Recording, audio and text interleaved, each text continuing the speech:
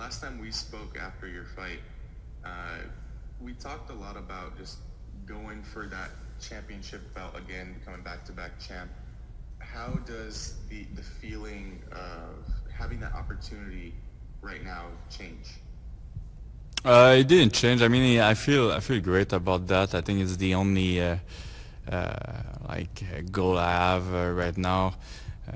So I have trouble is here to find motivation, but this kind of motivate me. It's really nice to be a champion, but it would be even nicer to be double champ. Absolutely, and we saw last time out that highlight reel knockout with the flying knee. That was ridiculous. Not that flying, but. Do you foresee another big finish in this upcoming fight? Yeah, for sure. I would like to do that, but I won't rush thing.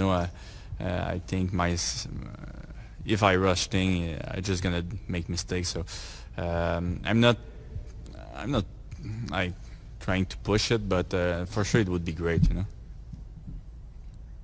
You also did mention that you feel like you're coming towards a point where you want to focus a little bit more on other things in life, and you're not sure if you would be continuing after next season.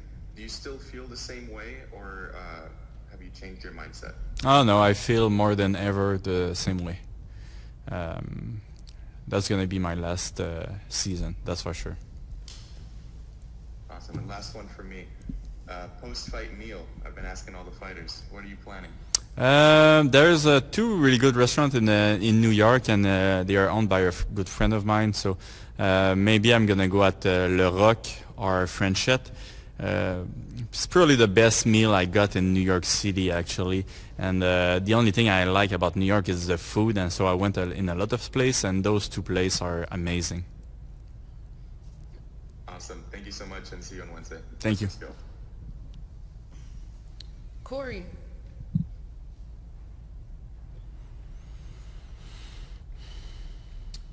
Corey, you with us? All right, we'll come right back to you. Aldrich. Olivier, my man, how you doing? I love the glasses. How are you? I'm good. You're back again, trying to get that second belt and also another $1 million, man. After a monumental season for you last year and everything you had to overcome, what is the mindset big going on in this upcoming season? Is it the same? Has things evolved? What has changed? No, I think it's a little bit different. There was a lot of weight on my shoulder last season because the money could have changed my life, the belt could have changed my life, and this year it's a bonus. It's just to solidify everything, and so there is less pressure on me, and I actually do that for myself this season. I do it for my fans, but not for my how can I say that, my family or everything else around that. Money change thing, and the belt change thing too. So this time is just to solidify everything. So the feeling is a little bit different. It's maybe harder to get motivated, but it's still fun. I would say that I try more thing in the cage than last year, actually.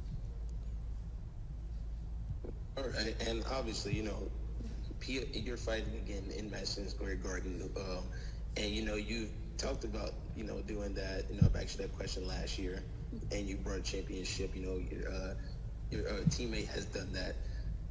What does it mean to PFL bringing an event or multiple events to Canada since they're expanding globally, and how would you like to play a part in that, whether it's fighting or just being an advocate? I didn't hear all the question, but I think I know the question. So if I don't answer correctly, tell me. But I would like to bring PFL in Montreal, that's for sure.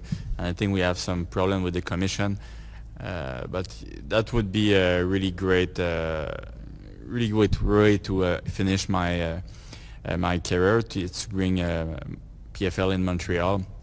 With that being said, it's going to be on PFL. You know, I don't want to do next year the season, so I don't know if they're gonna be willing to come in Montreal anyway if I fight on the card. But we're gonna see with them, and we're gonna see what they offer. But for sure, it would be a great way to finish my career to fight in Montreal. And of course, you know, you've been fighting for a long time, and you know, you've very much made aware that, you know, like, hey, you know, pretty much I want to focus on other things.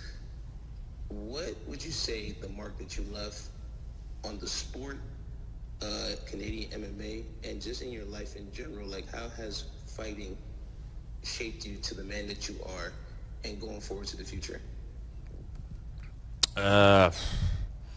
Do you mean how I changed the MMA scene in Canada?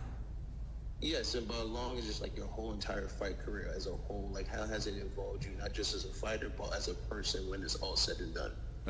Yeah, well, I think one of the thing that changed is I showed that PFL existed, you know, that you can have a career outside of the UFC, and that you can be different than GSP2, you know. We don't need to be all the same athlete. I think everybody could be different and unique. So I think that's the two main point. The fact that you can have a career outside the UFC, and that we don't really need to all be the same when we fight. Thank you, and best of luck to you on Wednesday. Thank you. Corey. Is Corey still gone? Yep, Corey is still gone. Anyone else before we let Olivier go? Speak now. I'll ask one more. Okay. My man. My man. One of the things, you know, you talk about food, right? And you said that's the best thing about New York. I would say, what is, in your career, what is the top 5 cities that, you know, have had the best food? The top 5 cities. Yeah, that's a good question. I think I won't say maybe a top 5, but I think the best moment I had after a fight, weirdly, it was in Las Vegas.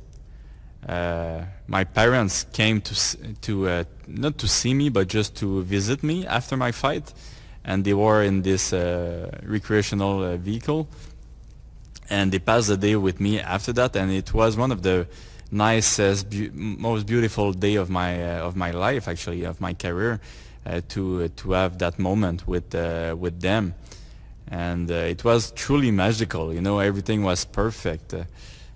We had a good meal. We had a great meal. We had a great day. So that was a really good memory from one of the city that I don't necessarily like. You know, Las Vegas is a little bit too much for me. And again, I think another great after party was in New York City, even though I'm not a big fan of New York City. I think it was one of the greatest after party after fight last year when I won the tournament, and the fight before too. I went to so many restaurants and I had so much fun. So I would say, even though I wouldn't go there for vacation, those two experiences were one of the best in my life, you know. All right, I think we got Corey back. Corey? Oh my God, no. Olivier, can you hear me? Yes. All right. How you doing? It's Corey from Tunnel Vision Sports. You're on a huge win streak, and you're undefeated in the PFL.